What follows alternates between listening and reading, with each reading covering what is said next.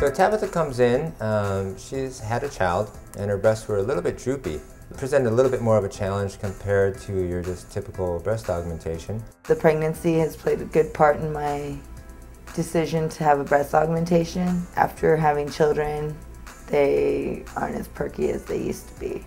She didn't really want to do any kind of lift, and I don't think she really necessarily needed a lift, so the plans for her were just to do a breast augmentation to help fill out that loose tissue.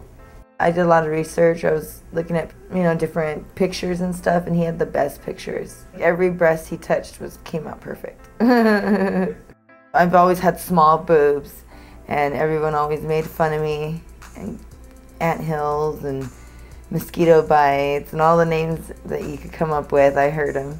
And I'll be more confident, definitely, just because that has always been one of my insecurities.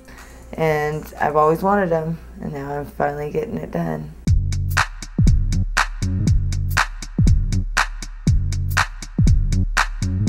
So with Tabitha, our goal was to get to a nice full breast size, and we wanted to get her some good cleavage as well as get her some nice curves on the side of the breast, but her concern was that she didn't want to stick overly far out on the outside.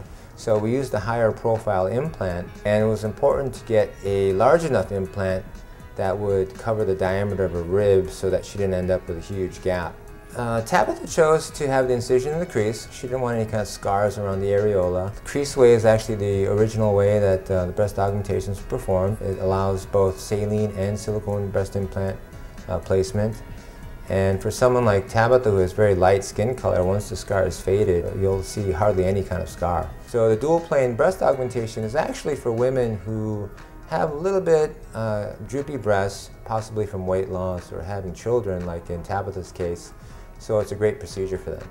What it is you actually make a plane beneath the muscle, and then also a little bit of dissection above the muscle. This extra dissection allows the muscle to kind of stretch out and fill out the loose overlying breast tissue. Otherwise, the muscle would hold the implant down and there would be hanging breast tissue on top of the implant. The muscle restricts how much the implant will fill out that breast tissue.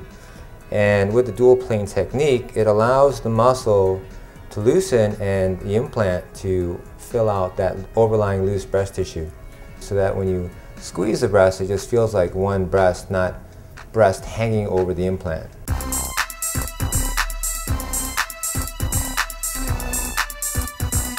I love them. I think they're just beautiful. They look great. I'm very happy with the way they look. What I love about them is that they don't go past my body, so I don't look like a triangle. It looks like it's very well proportioned, and I think it's perfect. Obviously, I'm going to be more confident. I'm excited when I put my clothes on. They look just so, everything just looks good.